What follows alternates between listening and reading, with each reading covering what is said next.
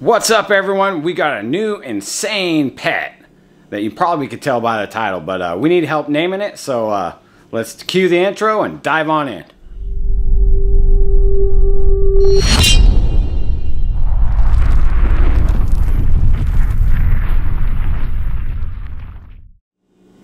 Hey, what's up, everyone? If this is your first time here, my name is Shane. This is Small Town Exotics. Go ahead and hit that subscribe button, like button, and I don't know, something to do with the bell. But anyways, go ahead and do all that stuff. So we got a new pet. It's a venomous lizard, and it is called a Heloderma Exasperatum. I could be pronouncing that wrong, but that, you get the gist, right? So it's the Rio Fuerte beaded lizard from Mexico, and we need your help naming it. I'd like to get all you people out there involved. So why don't you go ahead and drop some name ideas in the comments, and then we'll pick the ones we like. The family members here will pick the ones we like. We'll put it in a random name generator, one of those spin the wheel ones, and then get the name for our pet that way. So go ahead and throw a whole bunch of ideas down there in the comments. So like I said, we got the Mexican beaded lizard, and it is venomous. It's not like gonna kill you or nothing, but it will hurt if you get bit. So this is an animal that I've read about in encyclopedias. For all you that are young, we used to have these big giant books, and there was a whole bunch of volumes of them, and you used to get them at like Alpha Beta supermarket and stuff, and you'd get them on the letters. And so I used to read about Gila monsters and stuff, and I was always fascinated by them. But we can't own Gila monsters here in California. I don't know if you can own them anywhere, but I'm sure there's a permit. But the beaded lizards are their cousins, and they actually get a little bit bigger, and they look very similar and stuff. So we got a beaded lizard, and we got our beaded lizard from Jonathan at Taboo Exotics. So if you're interested in something like that, go ahead and hit him up. I'll leave all his links in the description down below. Man, that guy's totally professional, met me halfway. He even turned our meeting into a fishing trip. And I don't think he caught any fish. He told me he got skunked, but I don't know, maybe he just didn't want to give me any fish to eat. So anyways, enough of the jibber jabber. Let's go meet our lizard. I actually need to take it out, change the paper, and do some other stuff, so you guys can watch me get it out. I have it in a temporary tank over here. Come on, Mrs. Small Town. Alright, so I actually printed out all kinds of stuff on this guy. And oh, that's another thing with the names. You don't know if it's a boy or a girl yet. You won't know till later. But like I said, I never plan on breeding it. This is strictly for a pet, so we can name it whatever you want. I did have a few ideas. So as you all know, if you guys ever heard of Miguel at Always Evolving Pythons, or Jason over at JH Pythons, they each have one of these too. In fact, I think we all got it from the same guy. I know me and Jason did. But so Miguel's is named Venom. Jason's is named Carnage. That's both from Spider-Man. So we could go with a comic book name, but me personally, for those of you old enough, I really loved the movie La Bamba when I was growing up. And since this is a Mexican beaded lizard, I was thinking about naming him Bob, like Richie's brother. Bob, he was the outlaw biker guy from La Bamba, and he was really cool, man. He was my favorite character out of the whole movie. But anyways, you guys go ahead and throw the names in there, and we'll go from there. So this is my beaded lizard, and I gotta do a little tank cleaning, throw in the clip of him eating while I'm getting him out. Now I'll keep talking, you guys can keep listening. So we have fed him once since he's been with us, and we gotta feed him about every 3 days until he gets older, and then he goes on a once a week schedule, just like our ball pythons do. So ours is a little feisty, so I do wear a glove on this hand, and then I got a little baby snake hook right here, so you kind of want to wake him up.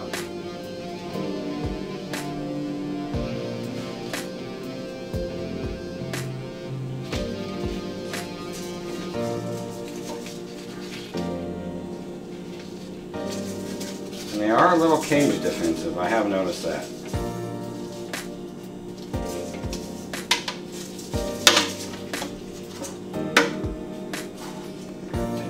Anyways,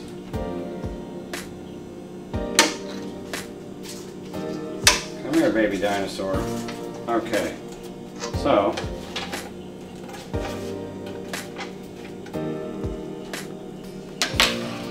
you can see he's biting my glove right now, but he knows he can't do nothing there. So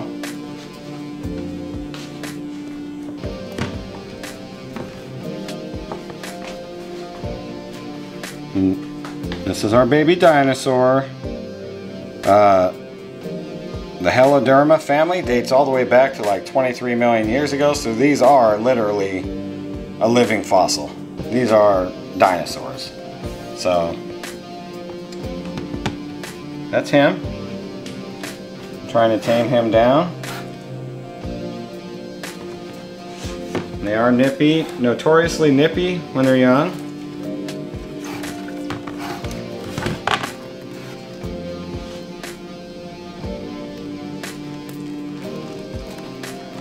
Their tails do not fall off.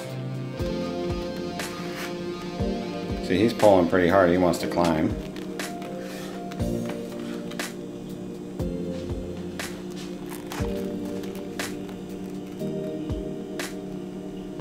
Yeah, I think Bob would be a good name. How about Abomination? Or how about something cute like Rose or Persephone or something? I don't know, throw out some ideas, everyone. Could name them like Juan or something. Juan, Jose, Paco, whatever you guys think. Throw your ideas out there. We'll have a little family vote and pick the like top 4 or 5, something like that, and we'll put it in the wheel. Their skin is really bumpy like beads, hence the Beaded Lizard name. And if you see, they got a forked tongue.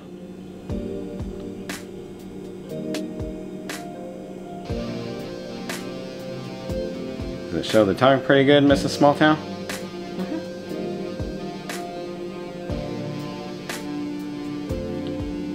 So I talked to an experienced keeper the other day who owns some of these, and the breeder I got them from. And I've been talking to a few people, but supposedly they're kind of nippy and feisty when they're young like this. And if you handle them, they will tame down. And I've seen a bunch of videos of people that have them on YouTube, and they're almost like a puppy dog for some people. So I've been touching him a little bit each day, just desensitizing him so he will calm down, or her, whatever it is, whatever you guys decide it is. See the stripes on the tail.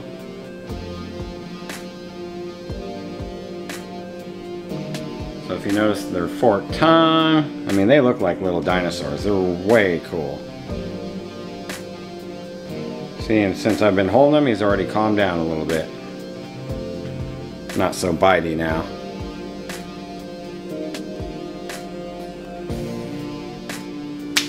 Alright, so I thought I'd show you what I did. I cleaned out his tank, got the old paper out, but I put a little bit of paper towels, 1 layer of paper towels on the bottom, and then I'm using printer paper right now. I did have him directly on paper towels, but he's got like Freddy Krueger claws, so they kind of get stuck in the paper towels. So I just didn't like it. So I got down one layer of paper towels, 1 layer of printer paper, and these guys require fresh water every day. So I change his water every day. And as part of that routine, I've been touching him and desensitizing him a little bit, trying to tame him down. And I gave him a little hide, just something to like kind of crawl around on, move around. He goes under it, he goes on top of it, he goes and soaks in there. In his bowl, he takes baths and stuff, and they kind of like shed like little flakes, so you just clean it out. And you know, he went poop the first time since he ate his first time and all that too. I'm putting him on the hog-nose feed schedule, which is Sunday, Thursday, Tuesday, Sunday, Thursday, Tuesday, just like that over and over again.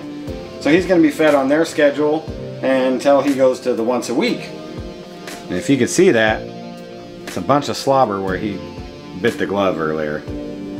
So I'm pretty sure there's venom mixed in with that slobber. something about them is their venom glands are on the bottom. They don't have traditional ones like snakes.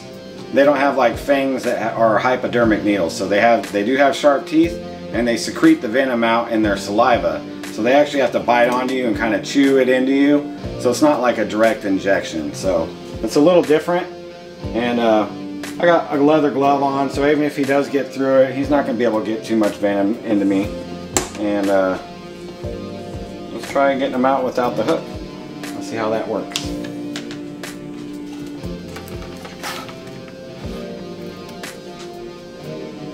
See?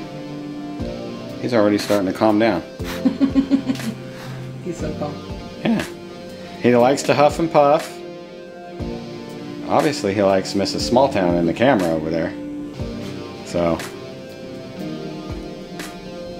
Oh yeah, see if you can see inside the mouth, it's almost all black. And they are lightning quick. Do not take these guys for granted. They kind of move around slow when they're walking around, but that right there, that little strike they have is lightning quick. So don't take these guys for a chump. They are not chumps. And that's his little home.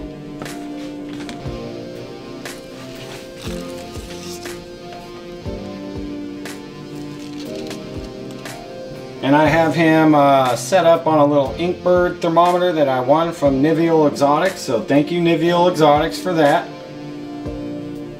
And that just controls the standard. This is just like the standard Zoomed or Zilla or whatever, kind of under the tank heater. It has a probe, and then I keep his hot spot at 88, and then the ambient temperature in the room stays between like 78 at the very lowest all the way up to 82. Humidity in here is like 45 to 60 at all times, and that's one of the reasons why we chose the Mexican Beaded Lizard, because of the care requirements and husbandry. Fits right in with the ball python room here. So that was one of the things that helped me to choose this animal, alongside of the lifelong fascination since I was a kid. So he fits right in this room. No special care needed other than his own space and everything. So help us name him, jump down there and throw some ideas out there, and me, Mrs. Smalltown, and the boys will all go through them and pick them, and then we'll do the random pick a name will deal on the next episode after this. So what do we say at the end? Rock on. Don't forget to smash that like button, subscribe, and hit the notification bell, and we'll see you guys next time.